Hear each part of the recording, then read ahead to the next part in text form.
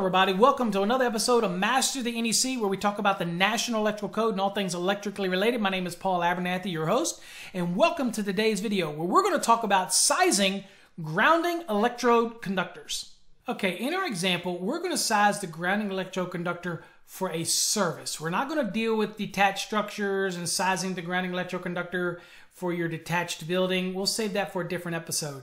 We're going to stick with services. So in this case, we need to size this grounding electrode conductor for this 400 amp service that's being supplied by 500 kc mil copper.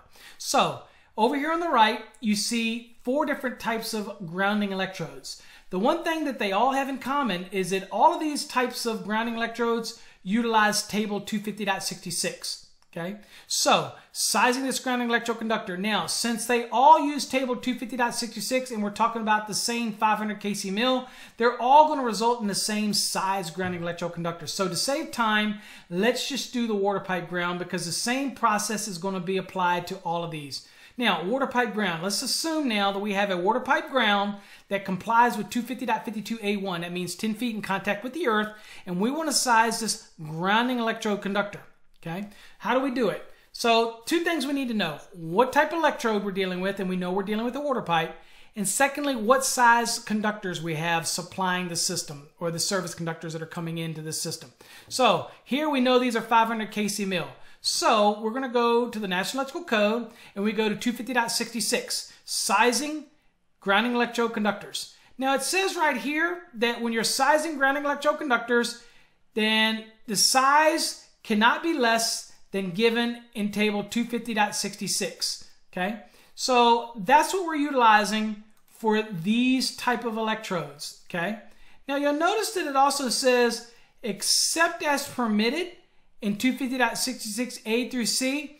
That's for ground rods, metal pipes and metal plates, concrete encased electrodes, and ground rings. Okay, that has nothing to do with the 4 that we show here. Okay, so just remember, for these 4, you want to directly go to table 250.66. So let's size it. So we have a water pipe ground, we have 500 kc mil. So we go to the National Electrical Code, we go to table 250.66, and we know that it's copper. We find which of the column we're in, and it's 350 through 600. So our 500 kc mil falls right in the middle here. Then we go over here to the right, and if we have a copper grounding electrode conductor, then it needs to be a 1/0. If we have an aluminum or copper clad aluminum grounding electrode conductor, then it would be a 3/0.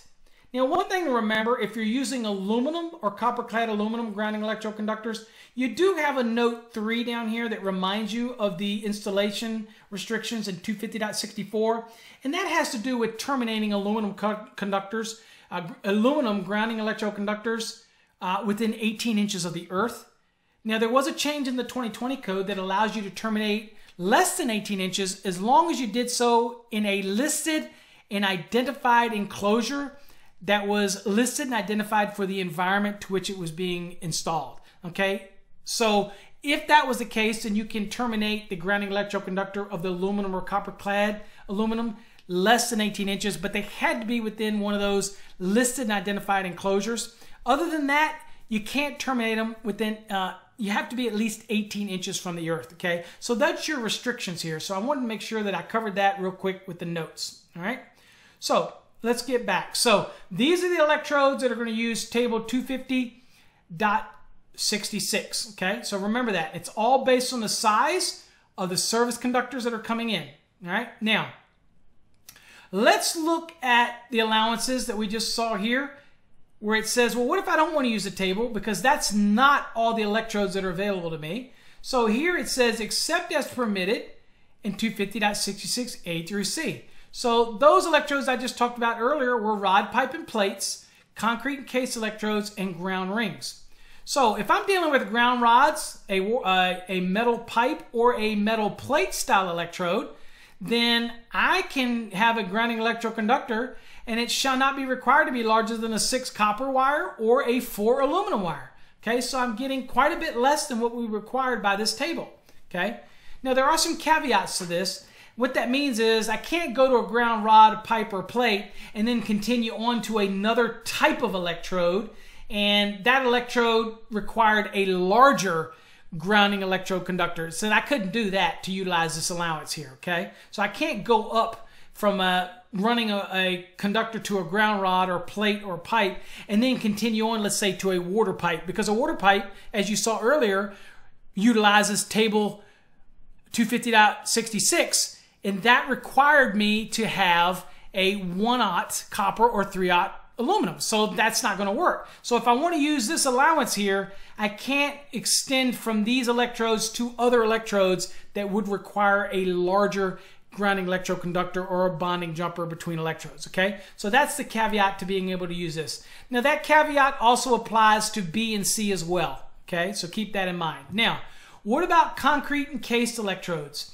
All right, so if I have a concrete encased electrode, then it says that the grounding electrode conductor shall not be required, okay? It's not prohibited from being larger, but it's not required to be larger than a 4 AWG copper wire, okay? So if I have a concrete encased electrode, then I could run 4 AWG copper wire as long as I didn't extend from that concrete encased electrode to another type of electrode that would generally require a larger GEC, then I'm okay, I'm good to go, all right?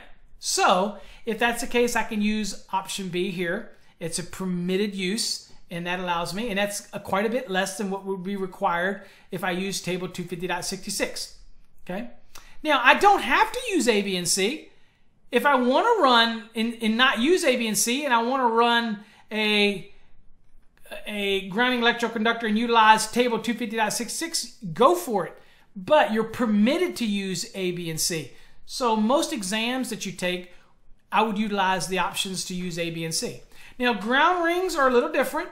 So ground rings, it says in 250.52 when you're designing a ground ring that it can't be smaller than a 2 gauge. Okay, and so if a 2 gauge is the ground ring and that's the size we choose, then it says right here that the grounding electrode conductor shall not be required to be larger than the conductor used for the ground ring. So if my ground ring is 2 gauge, because it can't be smaller than 2, it could be larger than 2, but it can't be smaller than 2 gauge. If that's the case, then by virtue of the size of that ground ring, that's what the size of my grounding electrode conductor would be. Okay, pretty simple, right? All right, so now let's move on to the notes. Well, we have 3 notes. We already covered the note 3, which deals with aluminum or copper-clad aluminum termination within 18 inches of the earth. Now let's deal with note 1. So in our example here, you saw we only had 1 set, and these were 500 kc mills. Well, what if we have multiple sets, okay? And it could come from service drops, it could come from service laterals, it could come from service conductors overhead. However the application, that's what we have right here. And so how do we size the grounding electrode conductor in this application?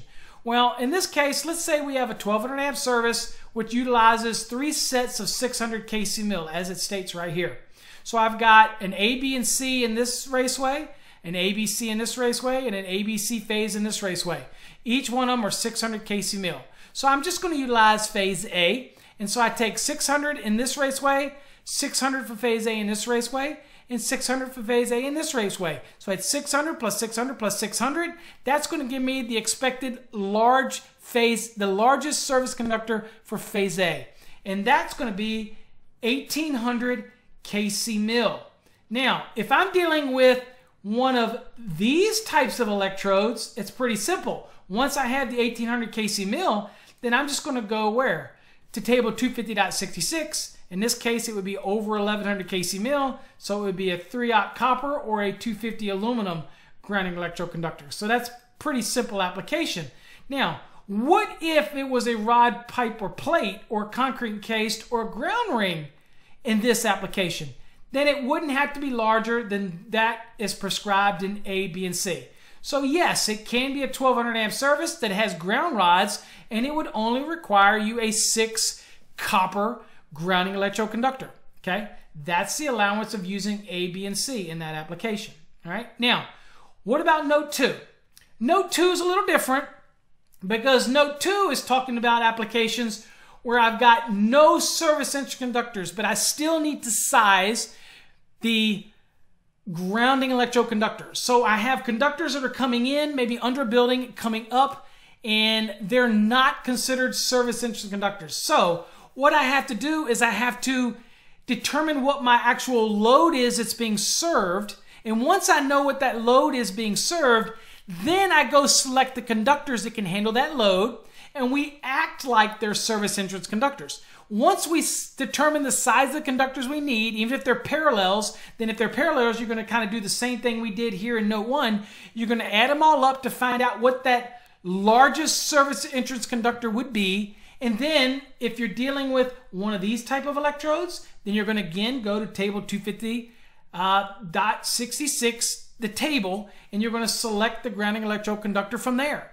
If again it's a rod piper plate, concrete encased electrode, or ground ring, then you're simply going to choose it from A, B, and C. And that, again, that could be a 6-gauge copper or a 4-gauge aluminum for a rod piper plate, a 4-gauge copper for a concrete encased electrode, or a 2-gauge ground ring, okay, for a ground ring. That would be your applications. Again, it wouldn't matter what the size of the service would be under that application. It's all based on knowing the conductors and the sizes. And again, so if you have any additional questions, feel free to email us at info@masterthenec.com. We're more than happy to answer your questions. Until next time, folks, stay safe and God bless.